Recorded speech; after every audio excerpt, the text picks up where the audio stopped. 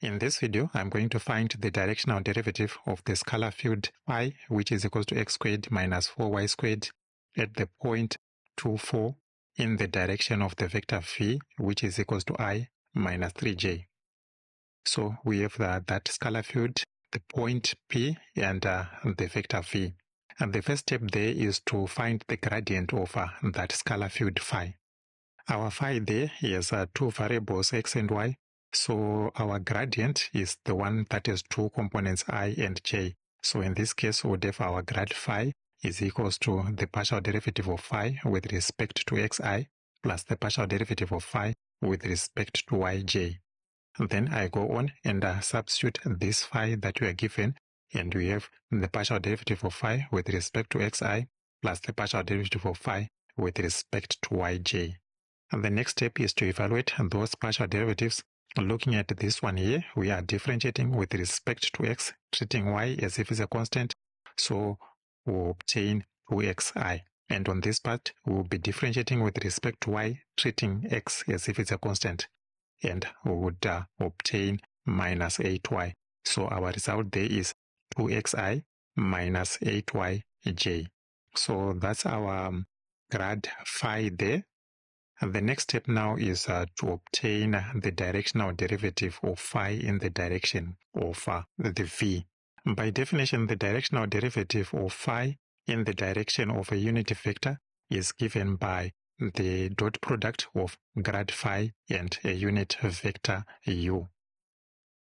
So that's how we find the directional derivative there. And the unit vector u in the direction of v is given by the vector v divided by the norm of v. For the norm of v, it is the square root of the dot product of v and v. And we are saying our v is the 1I minus 3j.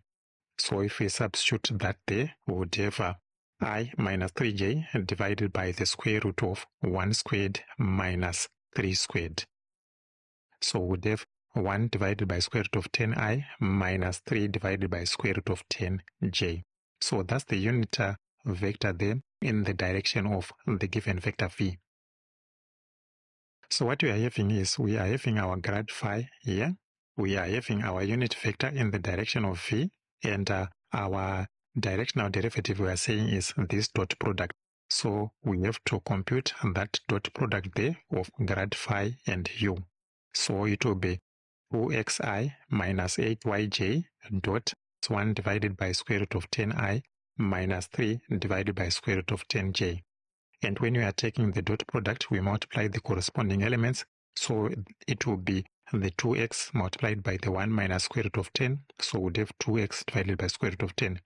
Then for the components that we have the j there, it will be minus 8y times minus 3 divided by root 10, and that will give us plus 24y root 10. So our dot product there is 2x divided by root 10 plus 24 divided by root 10. So that's our dot product there. But for our question, we are asked to evaluate that directional derivative at the point 2, 4. So we go on and evaluate the directional derivative that we have just obtained at the point P naught, which is equals to 4.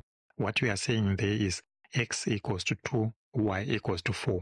So we substitute the x equals to 2, y equals to 4 into this directional derivative that we have just obtained, the 2x divided by root 10 plus 24y divided by root 10. On the part where we have the 2x, 2 times 2 gives us a 4, then 24 times 4 gives us a 96. So what we would have there is 4 divided by root 10 plus 96 divided by root 10. So that's the directional derivative there at the point 2, 4. But we can just simplify that. 96 plus 4, it gives us 100. So we would have 100 divided by root 10. So what we are having there is the directional derivative of phi at the point P naught in the direction of v is 100 divided by square root of 10.